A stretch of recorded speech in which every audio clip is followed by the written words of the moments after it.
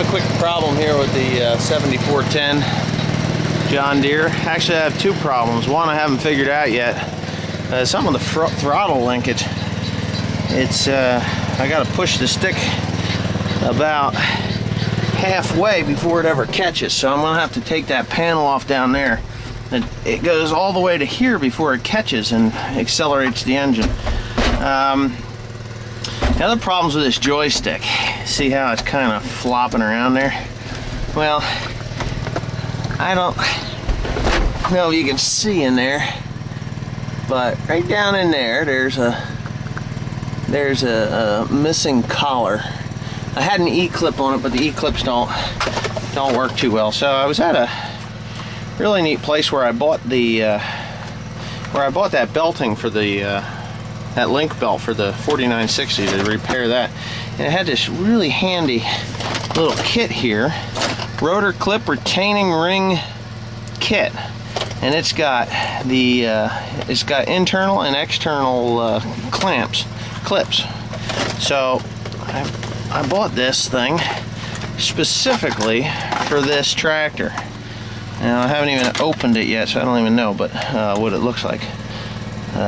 These little rings are all on a little paper. I think the thing is awesome.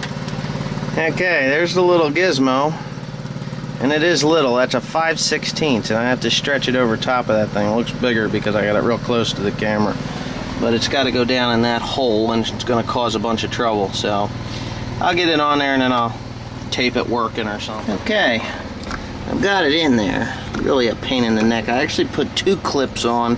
One is tightening up the gap that I have so there's less play. What I'm going to do is so I'm going to have to get me a screwdriver and tear it apart and see what I can find there. Alright, so that's the next job.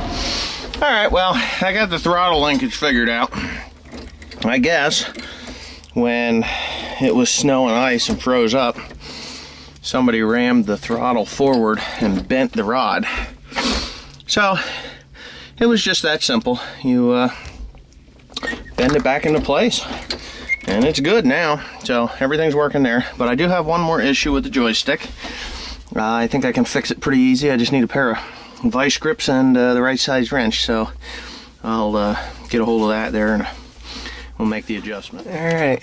Well, you're gonna love this. These are the control cables here that run my loader, and watch this. See how that thing wobbles like a wild man there? Well, that, my friend, is a problem, because it's not supposed to do that. Wobble, wobble, wobble. It's all junk. So I'm gonna have to figure that one out. All right, I figured out what the heck is wrong with the shifter here. You see that thing going up there and down there? My brother-in-law did a little bit of repair while I was away. Dad was plowing his driveway, so he had to help somehow. But he rethreaded the cable that got busted off. Now that cable's junk, but we're in luck. About 2 years ago, I bought a brand new cable because I had lost one already. It had broken.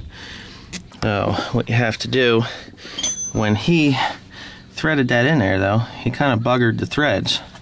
So I had to run a chaser down in there and get them straightened out so this thing would actually go in and out the way it's supposed to. So now I have to do, what I have to do is get this cable off of here. Pretty easy. It's a 15/16 inch nut there. I got to get both of those nuts off because they won't fit down through the hole in the floor.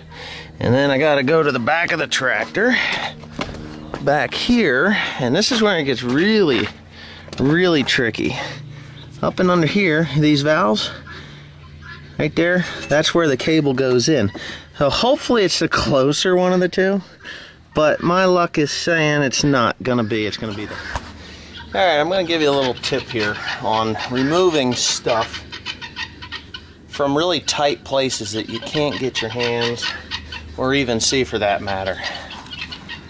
Baling twine, or any string for that matter. What I'm gonna do is I'm going to attach this baling twine to this cable. And I'm going to use some electrical tape, and I'm going to tape it fast. So when I pull that cable out, I'm going to have the string in the same hole.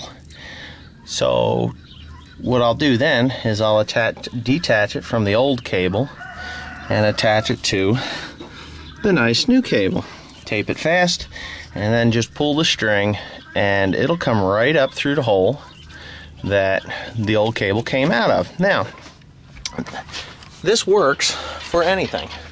If you can get a string down through, it doesn't matter how big it is. A piece of thread at times I've used for bolt holes that, you know, I can't get my hands in there, so take a cotter key or something that can fit down through the hole for weight, drop it down through the hole, detach the cotter key, attach the bolt, pull it up with ease, so it'll go right up through the hole. And then you just slide a nut over the top of the string there, down onto it, and start threading. Once it's set, and you're good. I've had lots of times that I'm one-handed, or I can't get in there, and I can't hold it from the bottom or anything, and just a piece of thread and a pair of vice grips, and there you go. You're off and running. So that's just a quick tip that you can use for tight places. Pretty simple, but that's what I'm going to do with this application here. Okay, it's in, all assembled, ready to go back together. I just got to put the cover on, and that's it. It's good. Real pain in the ass fishing it up through there, but for the most part we're good. So that's that. Okay, there it is. All covered up. All I gotta do is put my tools away, but I wanted to show you I greased it too, so that's pretty nice. And it's actually positioned a little farther away. It's having trouble with the throttle bit and hitting the it's having trouble with the throttle and hitting the joystick here before. It just wasn't quite where it needed to be, so